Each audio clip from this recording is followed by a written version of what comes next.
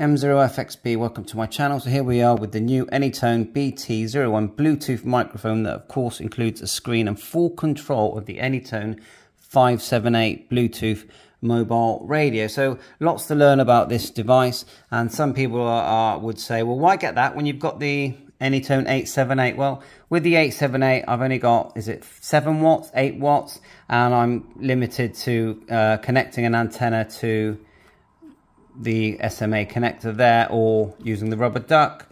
Yes, it has Bluetooth and it's a brilliant radio, nice big battery, but it doesn't connect me to my collinear on the roof or give me the 50 watts range. So I can walk around with this device here, and I can have 50 watts and the full range. So it's almost like having a mobile radio or even a base radio in my hand, and that's something I've never had. I do think it's ahead of its time, really, in the way of, because why can't they can actually, you think about it, you can actually do this with your FTM 400, you know, ICOM 705. They could have a Bluetooth head unit that has a screen on it. It's definitely doable with the right firmware and a lot of work.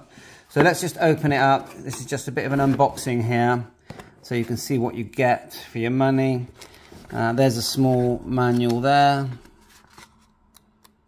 very small and basic, but it's there. And inside, just lift, looks like that would have been like that. So size wise, yeah, I mean, it's a very nice size, but let's compare it to holding the 878. So I would say it's a much lighter feeling device. The 878 with the battery on it, it's a brilliant battery on the 878. I wouldn't knock it. It's a very chunky feeling device. We'll leave that in the background. So I don't know if the battery is charged. We'll move that out of the way. See if we can get a nice bit of focus on. So looks like the menu button there, up and down. Now you've got buttons on top. The middle one is, oh, it looks like we've accidentally turned it on anyway. So I am going to see if it will just connect straight out of the box. And if I need to do that, because there are firmware updates, you need to make sure you've got the latest firmware in the 578. This, you don't have to update this. Apparently this has got the latest firmware, and you can actually update the firmware on this using an app or your CPS. Now let's have a look at the back. The battery, is it all built in? It's not a removable battery, I don't think. And there's your connector there. You get this big extension lead, so you can use it as a remote head. Now it does come with a belt clip. It doesn't sort of have a bracket to hold it on the car, which actually surprises me, because you think that would be an obvious thing to do. So PTT up there, and then 3 programmable buttons on the side. 1, 2, 3, and I think you can program them 3 times. You've got short, long, and then extra long press. You turn it on with the top, and then if you press the top, it's not connected yet, and you can go plus and minus with the volume and the channels. Each time you press the middle button, then it will go between channel and volume. I know I have been doing some homework. Now ignore the SD card. I've been told never put an SD card in one of these ever, and now someone said to me, no, it's just a vent, but you know, to me it's an SD card slot that's not in use. Micro USB charging, so well, it looks like it is fully charged there. And it'd be nice to, can we go in the menu when it's not connected? No, you can't do anything until it's connected. USB charging, programming lead, I'm guessing plugs into there. This is the program. Now, does it come with a programming lead, or are we going to use the one with the 578? So let's have a look. So there's your USB charger, which, yeah, nice.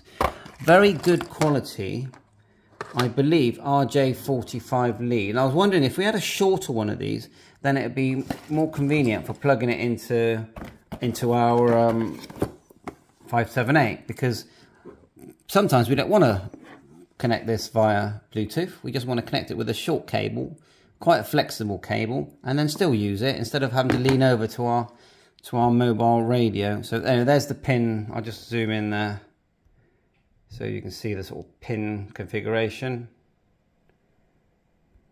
See if that will just work with a normal lead that you use on your broadband router. Okay, so very good quality cable that. And then the belt clip, I will put the belt clip on because it's quite a small device anyway. going to go like that. Because they've got the SD card in the side, it makes me wonder, was this actual unit originally designed for the ANYTONE, or was it actually just originally a different device altogether? This makes me wonder. So there you are, check it out. I do like the way it feels.